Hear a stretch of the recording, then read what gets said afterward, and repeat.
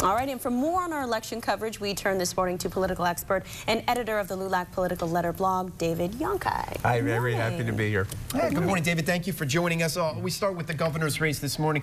Tom Wolf's win over Tom Corbett. A lot of people thought, you know, Wolf obviously the projected leader, but people thought it would be closer than the projections. Was it as you expected? Well, I'll tell you what, you know, I've been following this stuff since I've been 10 years old, and I have never seen a flawless candidacy that Tom Wolf ran. You know, we're talking about the weather. In the wintertime, when people were stuck in their house, he ran a huge $1 million ad campaign. People got to know him. Then yesterday, I'm thinking, okay, you know, things can't go all that right for this guy. And then I'm driving home, and it's like 65 degrees, and I'm thinking, my God, the weather's even on his side. He ran a very good campaign. He hit every demographic in the exit polls. People had said that, you know, it was going to be closer than normal, but, you know, he had every single demographic, every age group voted for him. He had a very, very good campaign. The only thing that people actually said that he didn't do was maybe talk to the media as much as he should have, but he billed himself as an unconventional candidate. I think Governor Corbett had two things going against him: the education issue and also the voter ID issue that a lot of people really didn't talk about in the forefront of the campaign. But that really resonated in the huge population areas of the state, in Pittsburgh and Philadelphia. And just to give you an example, here's a figure from one of the wards in Philadelphia, okay? The Democratic candidate, who was Wolf, got 5,000 votes in one of those wards. Corbett got 132 votes. Wow. Those people overwhelmingly voted for the Democratic candidate because of the voter ID change that the governor proposed, and also the State House and State Senate went around with him. So is it a surprise that it was larger than normal? No. I always said that this campaign was like a Marx Brothers movie. And you know how when you watch a Marx Brothers movie, you know, Chico was going to play the piano and Harpo was going to play the harp and stuff like that. You knew the conclusion of it. You kind of knew the end of it, but you were hoping that there was going to be a turn somewhere around the way, and it hasn't been that way. And he won the election, and he won an historic election because this is the first time in Pennsylvania history that an incumbent governor was sent away, and also the first time that the cycle, which we will talk about later, was broken with, you know, the 8-year administration of, you know, changing from one party to another. So it's been an incredible run for this guy, and now the big job is how he's going to be governing. Sure, and we're going to talk more about that coming up within the next 2 hours. Thank you so much for your insight. We appreciate it, David. Happy to be here. And for more on our election coverage this morning, we turn to political expert and the author of the LULAC Political Letter, by the way, recently named Best Political Blog by Northeast Blog. So congratulations, David Yonki here, helping us out with some analyzing some of these races. Welcome. Well, I'm very happy to be here. Dave, well, first we'll talk about the national landscape, but we'll give it a local twist. Last night, Governor-elect, excuse me, Tom Wolf defeated Tom Corbett. He was one of the only Democrat governors to win last night. That's incredible, because if you take a look at Wisconsin, Scott Walker was supposed to be in trouble. If you take a look at Florida, Charlie Crist and Rick Scott, they had that big dust-up over Charlie Crist's van during that debate. You know, that was supposed to be a Democratic pickup. So yeah, I think that this is going to further. And I mean, you know, I don't really want to sound over dramatic here, but this is going to solidify the legend, if you will, of Tom Wolf, that he's the only Democrat in the nation that actually, you know, came out ahead. And the interesting thing is he didn't run away from President Obama. While everybody else was heading for the hills and, you know, denying, you know, that they even knew the guy, Tom Wolf had this rally on Sunday in Philadelphia, and he enthusiastically welcomed him. So it was kind of interesting. But we've seen all the ads out there across the country too that the Republicans the GOP kind of seeming to say that, you know, if you're a Democrat, you're voting with Obama. So you elect a Democrat, you're basically re-electing the president. Do you think that that tactic worked? It worked, but you know, I think the Democrats should not have run that far away from President Obama. They had a couple of things things that this president did in his time in office in the 6 years. We had great credit card reform. For the first time, you had a stock market that was back to booming. The deficit, you know, a couple of years ago, the Republicans were screaming, oh, the deficit, what about our grandchildren? We're going to have to pay. The deficit has gone down consistently since this president came in. It's the lowest it's ever been since like 2008.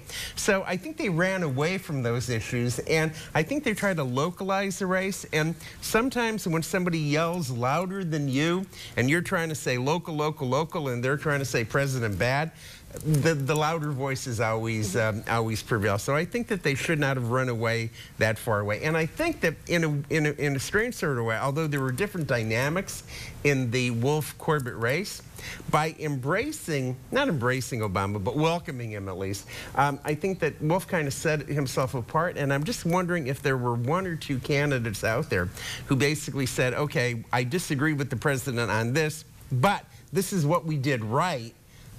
I think maybe there could have been a different outcome. But you know what? You said that there's going to be a meeting on Friday at the White House with the Republican leaders. Would you not want to be the fly on the wall? Would you not want to hear what they have to say? I think that's going to be, we're in for a ride. Yeah. David, thank you so much. And for more on our election coverage, we turn to political expert and editor of the LULAC Political Letter blog, David Yonki. So good morning. Happy to be here. Thanks for having me. Late night and now an early morning, so we appreciate you making that turnaround. Not a problem. Talking about the governor's race, it is historic in that Tom Wolf, now our governor-elect, this is the first time in a very long time that a governor has not been elected to a second term, as in Tom Wolf. Right. In 1968, the Pennsylvania Constitutional Convention gave governors the power to run for a second term. And since 1974, governors have been reelected in the state of Pennsylvania. So this is a historic thing. Also, since 1954, you've had 8 years of Democratic rule, 8 years of Republican rule, 8 years Democrat. It's been like an 8-year cycle. This historic 8-year cycle has been broken by Tom Wolf. So this is a big thing because Pennsylvania always seemed to have, seem to have had this 8-year deal where, you know, they were very polite about it. They would, you know, exchange, you know, pleasantries, and then the next thing you know, you'd have 8 years Democrat, 8 years Republican. So that was a big thing. Talking about Tom Wolf now, just some of the change he plans to bring. He kind of won the election without really getting into too much detail what his plans are for the future. Well, he said he was an unconventional candidate, and that meant that he wasn't going to really, you know, say much about what he wanted to do. He would say on the debate stage that, you know, I have no idea what I'm going to find when I get there. But I think what you're going to see is you're going to see a very business-like approach to, okay, what do we have? What could we do? I think he's going to focus on education. His big thing with education was that you can't keep on throwing money at education until you know what type of jobs are out there. And I think what he wants to try to do is match educational skills for the jobs that are out there. Because Governor Corbett has said that, you know, there are jobs out there in the state of Pennsylvania, but nobody wants them. Well, you have to be trained educationally for those people to get those jobs. So I think that's what he's going to do. Another thing that I think he's going to do in terms of a new administration is put a tax on the gas drilling and see exactly how that's going to work. The interesting thing is, how is Tom Wolf, a Democrat who came from nowhere, going to work with a heavily Republican legislature? Because that hasn't changed. And he seems to think that he's going to do it. You know, I mean, I've met I've met Tom Wolf a couple of times, and he just has this aura about him that, hey, we're going to do this. So I think hopefully that'll translate. And I think you're going to see a different, if you saw an unconventional campaign, I think you're going to see an unconventional administration. So I think you're going to see some surprises from this guy. All right, we can wait and see. David Yonki, thank you so much for your insight. We appreciate it. For more on our election coverage this morning, we turn to David Yonki, who's very gracious to join us this morning after a late night last night. David, thank you so much. Happy to be here. That's right. So we're going to talk about some of these local races. A lot of them were kind of expected, right? But there were some contentious ones there. There were some ads, I think, that caught people's attention. I want to talk about the Cipriani-Coffer race. It was the seat that was vacated by Phyllis Mundy, so we were kind of interested to see who would get in there. Aaron Coffer winning that seat. What are your thoughts on kind of how that race played out? Well, you have to kind of put this race into perspective, because a lot of people felt that Cipriani was going to win because she was the anointed successor to Phyllis Mundy. But this district was always a Republican district before Phyllis Mundy won it in 1990. What had happened was the Republican incumbent at that time was under indictment, and Phyllis Mundy got that seat. And you know, she did great constituent service, and for like 20 years, you know, she was like the representative. But the state Republican Party always felt that they could get this district back, because originally it was a Kingston 44th Center district. Every person who held that office before Phyllis Mundy was either a Kingston or a 44th resident. So anybody who was going to challenge Phyllis Mundy tried to, you know, come after her in Kingston and 44th, but because the Democratic registration was about even, you know, Phyllis Mundy always prevailed. With the challenger, I think Aaron Coffer had the opportunity to go and have both of those districts, Kingston and 44th, in his corner solidly. He had a big grassroots campaign, but more importantly, what happened is the state Republican committee put a lot of money into this race, and they targeted this race. So there's a lot of people who are calling this an upset. I don't see it as an upset, because I think that Coffer, number one, ran 2 years ago against Mundy. He's an engaging person. He's young. When he gives a speech, it's funny. When he gives a speech, he'll walk around. And I mean, you know, he's very dynamic and engaging, and I think that and to me, it's not a surprise. I thought that Cipriani would win, but close, but I'm not surprised that Coffer won, mainly because he had the backing, and also I think that the people in the district wanted this back, and the state Republican Party wanted this district back too. If we could just quickly touch on maybe the big surprise is the amount of backing he received, yes, financially especially. Yeah, I understand it was close to about $180,000 from the state Republican And that's committee. Very unusual for a local race like this. When a state Republican committee puts that much money into a local race against a district that has been long held Democratic, that's significant. And you have to give them chops for, you know, going after that money, and also, you know, having people, you know, support them locally. All right. Congratulations to Mr. Coffer. Yeah. Congratulations indeed. All right. David Yonki, thank you so much for your insight. We appreciate it. You're going to stick around for a little bit more, and we'll talk more election results coming up.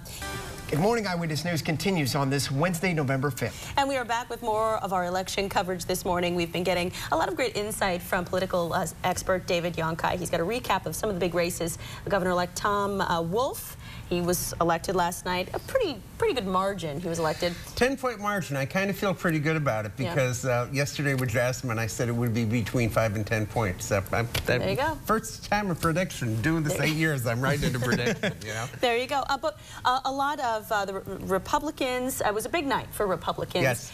Turning point on the national level. What do you think going forward the next few years? What do you think that's going to mean? They have to be.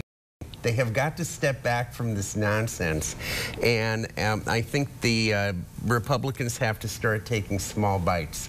They have to do an incremental thing. If they go and rush right in there and try to repeal a lot of the stuff that the president did, they're going to get in trouble. Now, he's already dug in, because he's going to do an executive order on immigration. So we're going to have to see what that reaction is going to be. But I think that they should all take a step back. He has to realize that he has to work with them. He has to compromise with them, and they have to compromise with him. The whole thing has been a gridlock right from the start. When he first got elected, Mitch McConnell said that we're going to make him a one-term president. They didn't. They have to start compromising, and they have to step back and figure something out, because if not, we're going to have 2 years of insanity. And somebody off camera mentioned impeachment. If the Republicans start talking impeachment on stuff that is like totally irrelevant, then we're just going to be back to 2 years of just going back and forth and this tug of war that nobody wants. The reason why since 2006 you've had changeover in Congresses is because people aren't satisfied, and you have to come to some kind of consensus and you have to come to some type of agreement. And talking about people not being satisfied, the president with some of the lowest approval ratings, which is something that's seen often in the 6th year of a presidency. But just looking ahead to 2016, Hillary Clinton is a name that's on a lot of people's lips. Is she someone that can maybe breathe some life back into the Democrats? I think so. The problem with with Mrs. Clinton is with Senator Clinton, Secretary Clinton, whatever name you want to give her and everything. It just seems like it's almost like a fait accompli, and I just have a weird feeling that there's going to be some challenger in the Democratic Party that may make her better. But you know what? You've had 8 years of a Democratic administration. The Republicans right now have a real strong wind at their back if they pick the right candidate. I don't have a lot of faith that the Republicans will pick the right candidate for president because they've been wrong on a lot of issues in terms of, you know, a growing, changing demographic. So I think there's a good chance that Hillary Clinton will become president. But again, we can never tell because, you know, politics, you could never predict from like 1 minute to another because things let alone 2 years change in the future. Exactly. We're talking 2 years, but you know, you bring up a good point about you know, Secretary Clinton, but it's too early to tell right now because look at who would have thought a year ago that Tom Wolf would be the governor. Right. You really can't. And here it is. Yeah, exactly. Right. And here it is. Definitely. Thank you so much for your commentary. My we pleasure. really appreciate it this morning, and we're going to get a check of the weather when we come back.